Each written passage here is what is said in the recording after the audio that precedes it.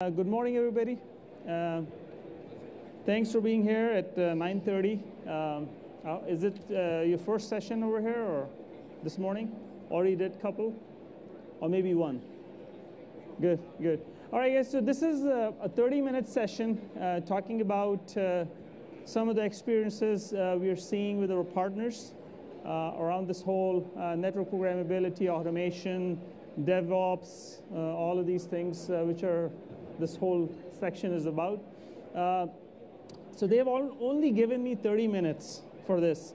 However, I have another session at 11 a.m., which is for 11 to 12, 1-hour session. So I'll go a little bit in more detail. So in this session, it'll be more of an overview. So if you look up my name, you'll see that 11 a.m. session in the schedule as well. And you could, most welcome to join over there as well.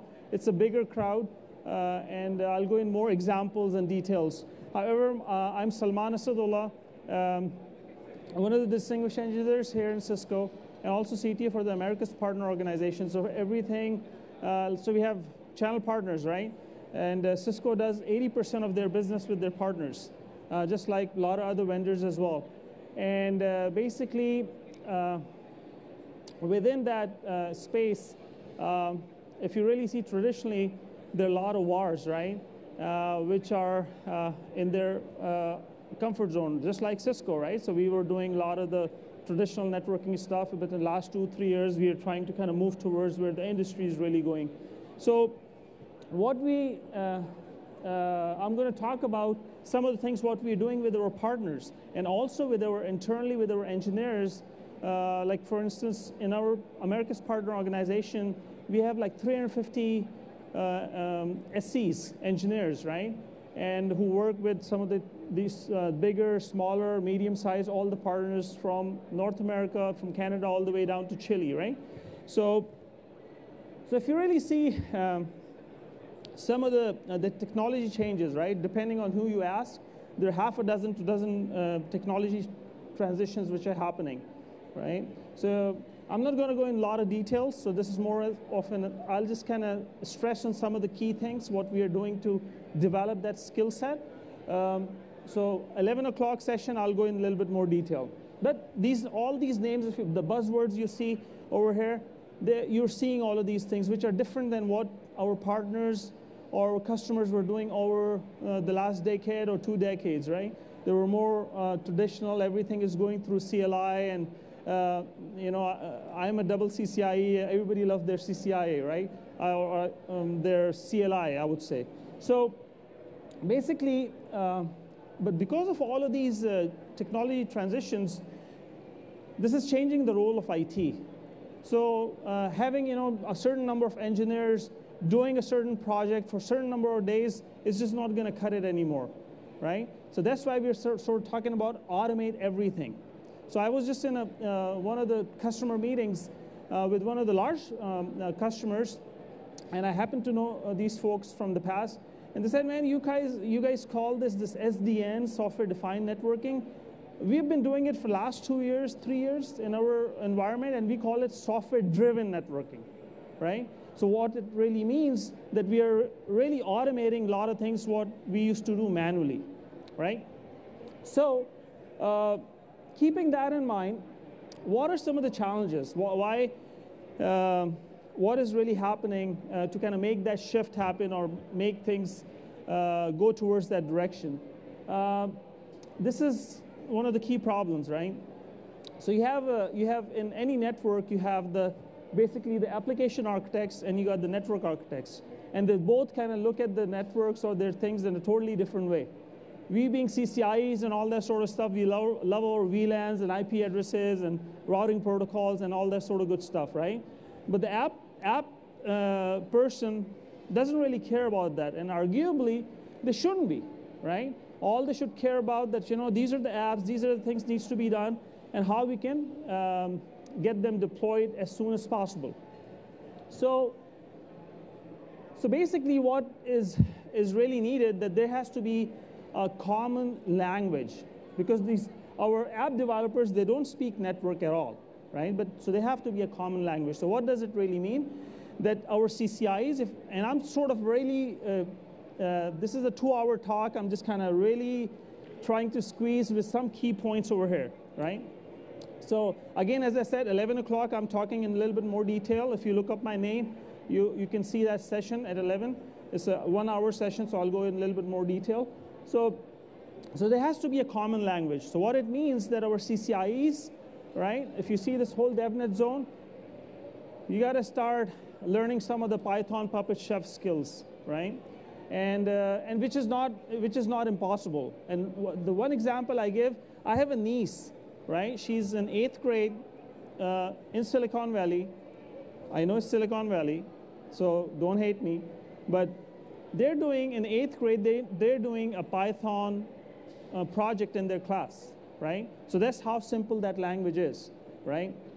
And on the other hand, what we're doing that the folks in the application side, they have to have some of the CCNA level skills so they can understand that what really happens, right? So there's a need for this common language. And if you see this whole DevNet zone is kind of talking about enabling or promoting those skills. So what are some of the skills which are required, right? So before we even kind of get into some of those skills which are required, we need to kind of understand how the enterprise or SP architects, network architects are built, right? So there are basically 3 sort of, I would say, levels or in any network, right? Starting from business architecture, information and technology architectures. Business architecture, this is where basically a company decides that which direction they're going to be going into. What are some of the things they're going to be doing in the next 2 years, 4 years, or 6 years, whatever the case is. Based on those requirements, information architecture folks are brought into the picture because they build those applications to get to the goals what company is basically moving towards, right? And in the end, really, basically, we being the plumbers, it's sort of pushed us to us that, okay, you know what, just go get this network ready for us, right? However, if you really start to kind of see or understand that in all of these areas, there's certain skills which are required, right? In all of these skills, there's certain, all of these areas, certain skills are required. So let me ask something over here. How many of partners are here in this room right now, like from the partner space? Okay, I see a couple, right, or 3. That's good. But basically what is happening, our partners are mainly sort of playing in this area, right here, in the technology architecture, right?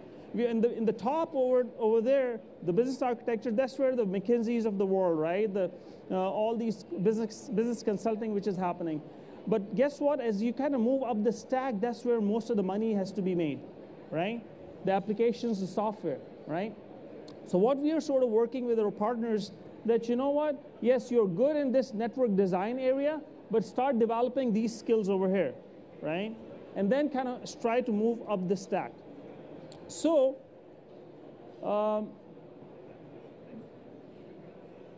with all of these skills, there's some new roles which has to be defined, right? Because these are some of the roles it doesn't exist in our partner base, right? So for instance, if I want to kind of develop cloud skills, right? When I talk about cloud, what am I really talking about, right? Let's say if we kind of go a little bit vertical, is it about OpenStack? Yes, okay, if it's about OpenStack, then basically we need to kind of understand that, you know what? We have basically, if you kind of go into a little bit deeper, vertical sort of knowledges, then what kind of person I'm going to bring into my team? Is it going to be looking into Canonical or Red Hat, OpenStack, right? So they are vertical expertise, and there are people who are sort of cross-architecture, they kind of understand the whole thing, right? So there's certain skills needs to be developed in each of these areas. Now, if you really see, this is pretty overwhelming, right? So where do you really start? So this is quickly talking about what are some of the areas you need to kind of start in, is again, these 2 areas, right? So I would say, you're already sort of good in this, the technology architecture, right? You know the technologies you're good in. You have to kind of develop the skills that your network engineers starts to consume some of the things what are shown over here, right? So I'm not asking my CCIEs to become programmers, right? What I'm asking them that, you know what, Cisco, all the other vendors you work with, everybody is opening up their APIs. They're all giving you SDKs, right? So you can do a lot of this automation work. So at least you're able to consume some of these APIs, some of these SDKs, right? And on top of that, that there will be certain people, and as I said, there a lot of money needs to be made, that's where you'll have to kind of bring people in this area, right? Real application developers. And this is where the difference between understanding the organic and inorganic growth. So what I mean, that when I say organic and inorganic growth, organic is somebody that I have my CCIEs, I start to do some skill assessment, right? And most of us are engineers, right? Doesn't matter what, when we started, maybe we did some sort of programming, some sort of scripting, COBOL, Fortran, whatever we did in the past, right? But the logic is the same, right? So I have those sort of people exist in my teams.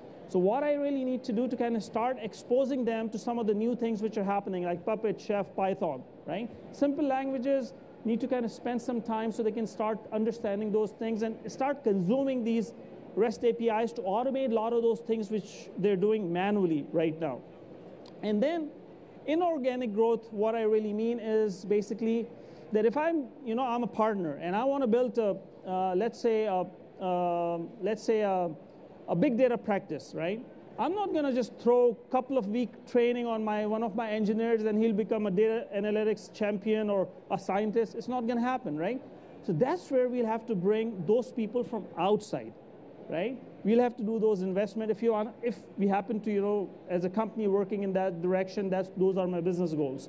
So there's a very clear distinction, understanding the differences between organic and inorganic growth within your teams, right?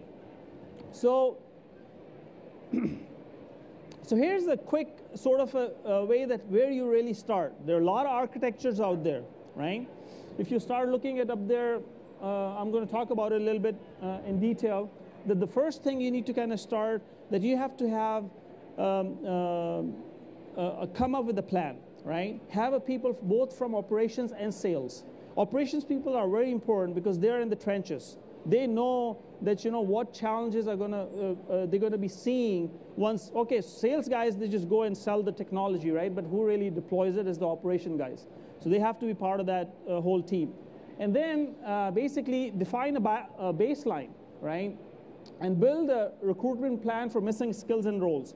Think what I basically talked about, that come up with some sort of software skills survey, right? Because as I said, you'll find people within your customer base or within your teams that they have done some stuff in the past. So you have to come up, you have to identify those folks. Because I'm not going to just, if I have like 20 people in my team, I'm not going to just put 20 people and develop those skills. Okay, everybody's kind of start doing that. You have to keep your lights on, right? The things what you're already doing. So out of those 20 people, I'll maybe take 2, 3, 4 people who I've already identified that, back in the days they were Fortran programmers, right? But they're sort of in that mode that they still want to learn, they still want to keep their edge, right? I'll put those 3, 4 people and start kind of working with them, right? And then, now, there are a lot of architectures out there, right?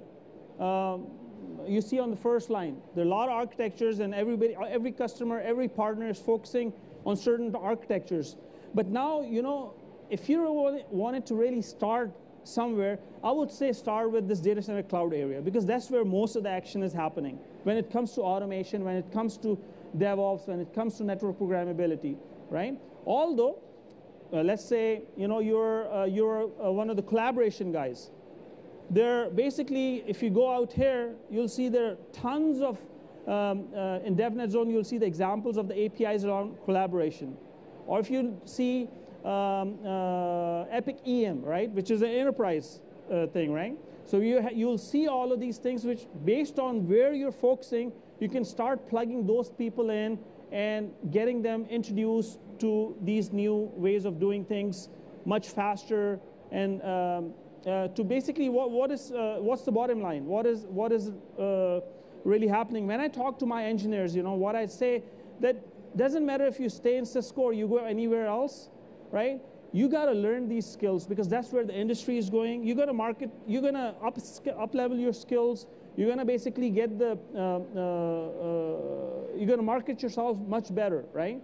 And so keeping this stuff in mind, this part over here is really important. So let me tell you, I am basically, I have a small, like I said, 350 engineers, but to me, I have only one guy who reports to me, right?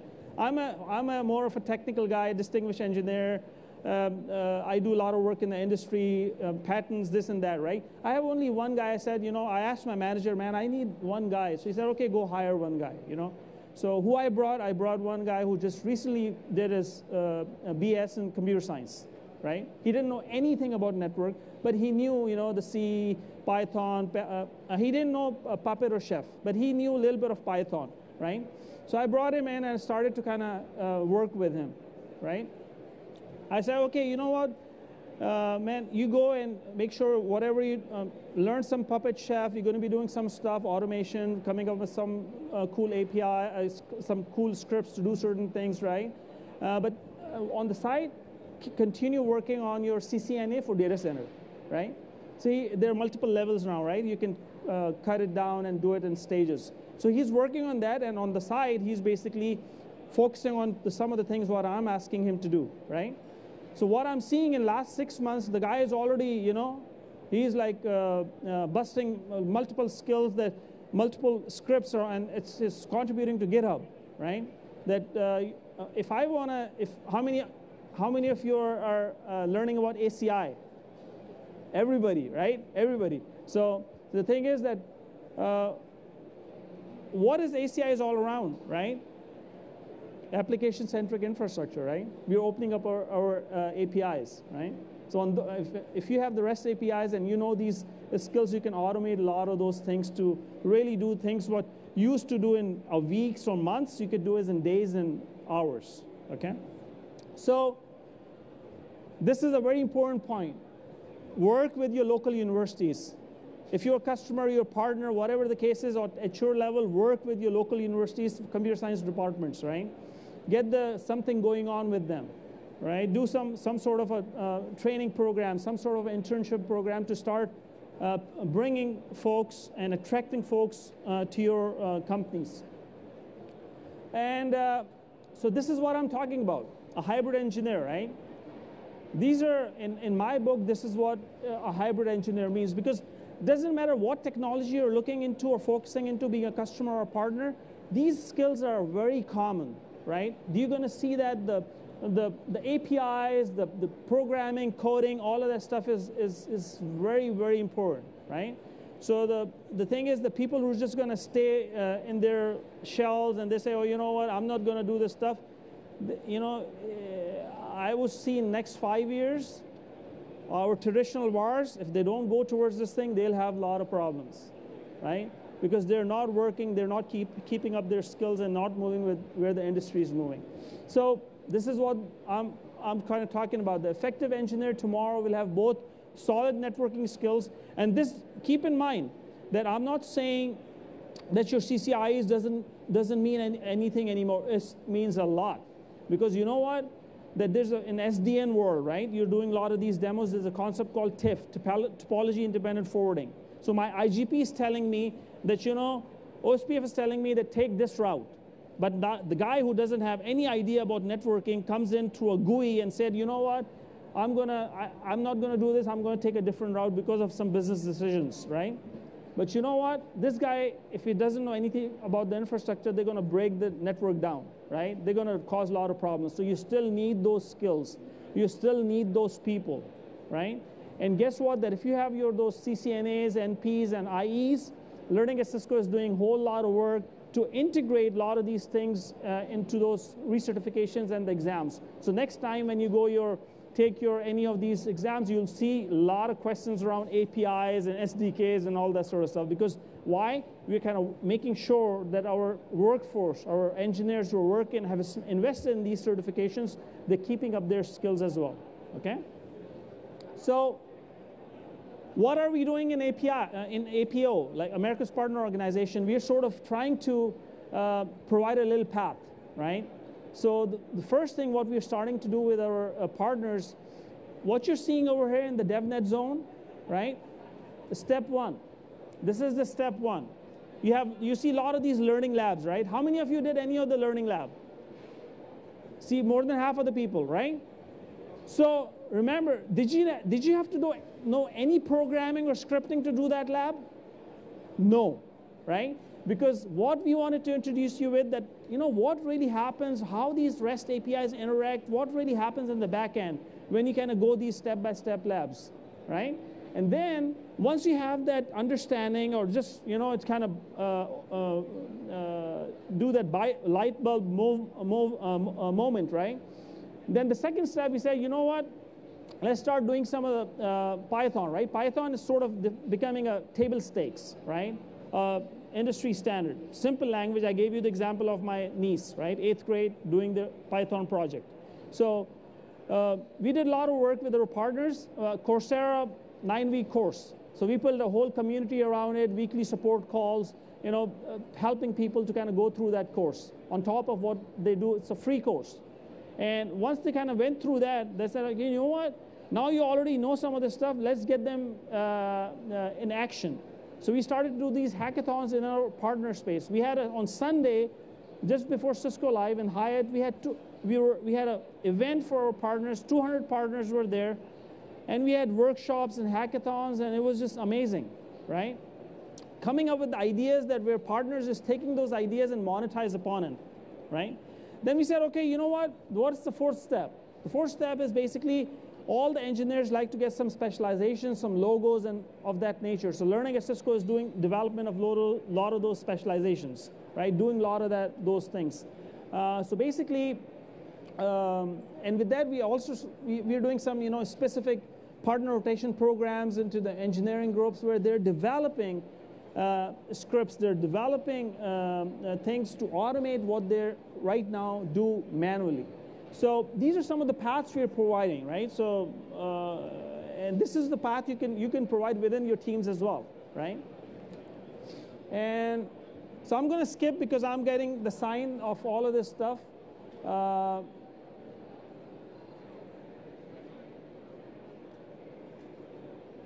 Anything more than Python, right? This is the guidance I provide to my partners, right, and our customers. That based on what areas you're working on, these are some of the ones. As I said, Python is a table stake.